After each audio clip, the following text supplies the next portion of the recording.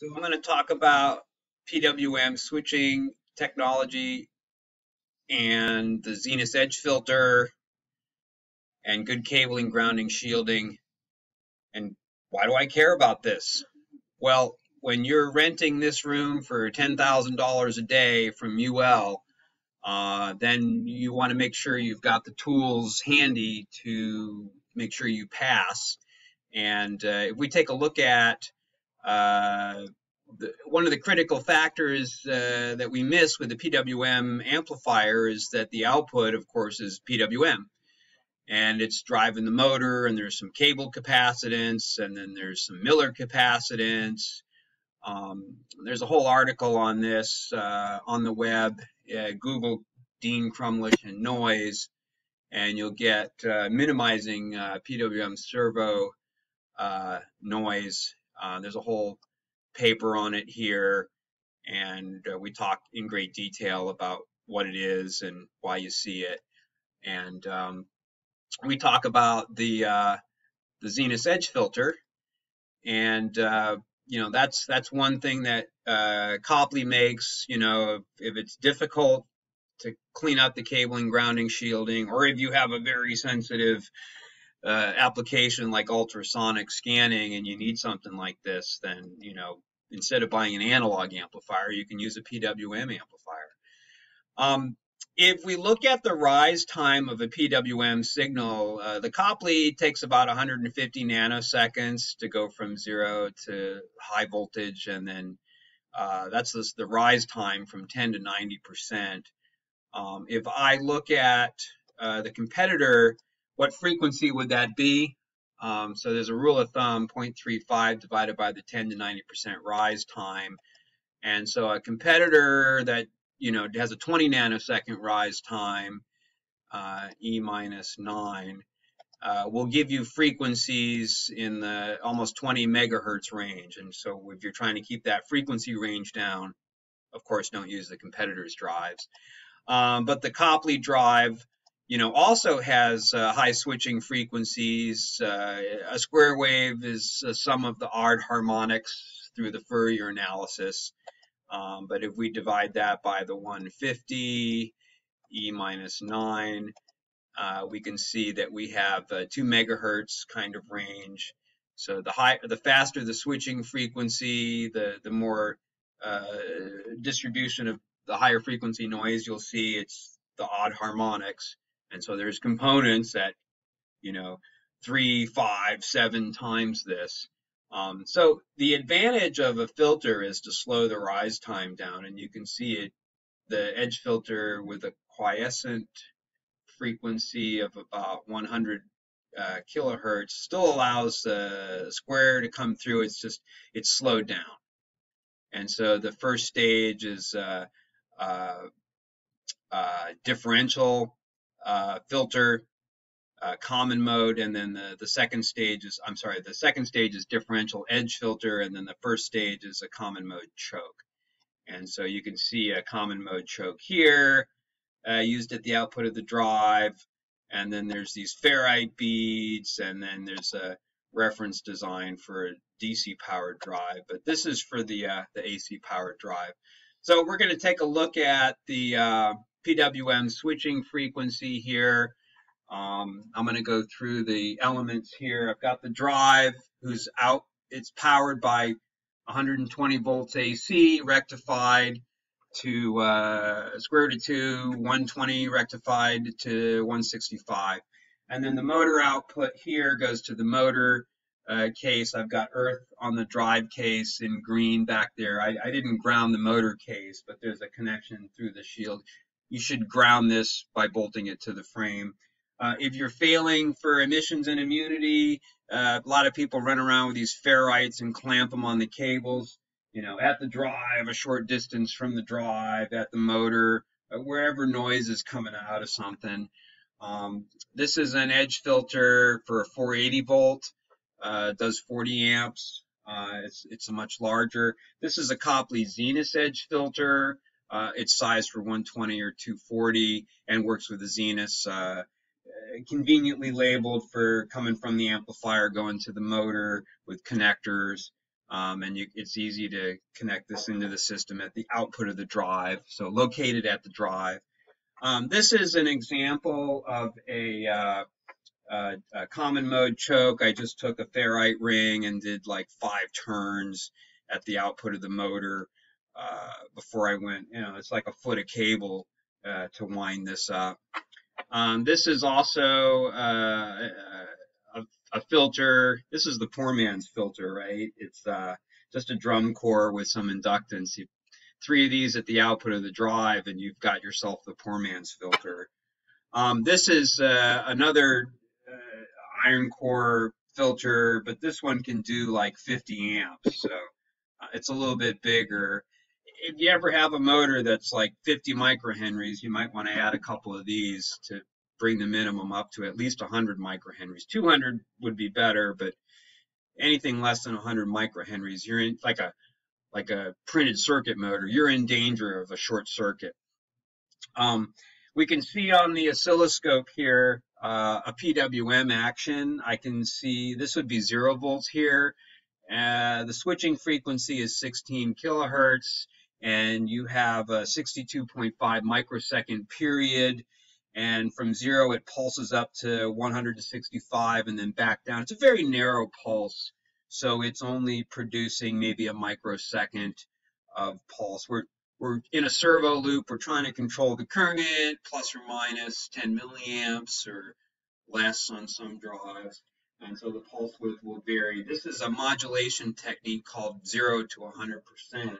And you can see, it's a little jittery as we're servoing. So, there's no such thing as 0. It's always plus or minus a little bit. So just to give you the conceptual idea of this, you got a amplifier with a DC bus and a high voltage output to a motor. This is just a 2-wire motor or a coil. Maybe it's a brush motor. And I adjust the pulse width on one side to 10%. I leave the other side at 0. It's never 0. There's always a little bit of plus or minus something on it. But the idea is that if you had 10% of the 24-volt bus, you'd get 2.4 volts across the motor to compensate for back EMF or IR drop or inductive reactance. But this is more positive than 0, so current flows this way.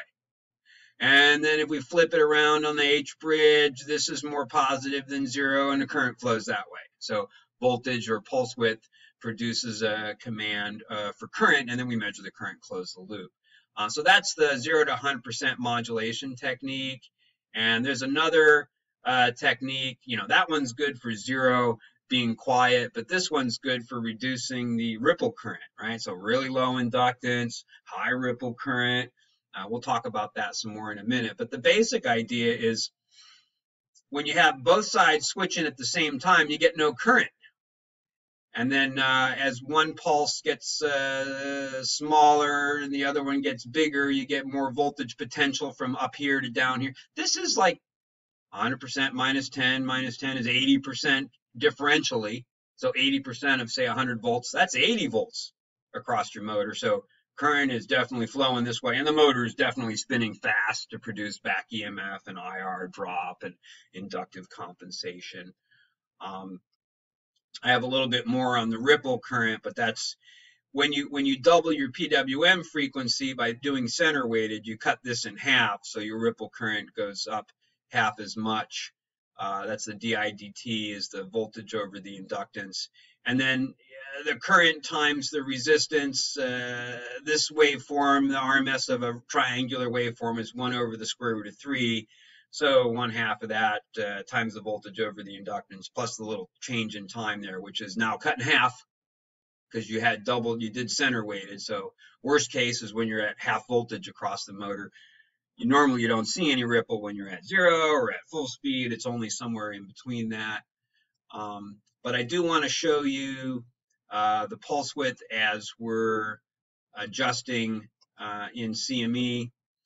On the current loop screen, we have a checkbox for on or checked is 100% modulation technique, and off is center weighted. And we'll take a look.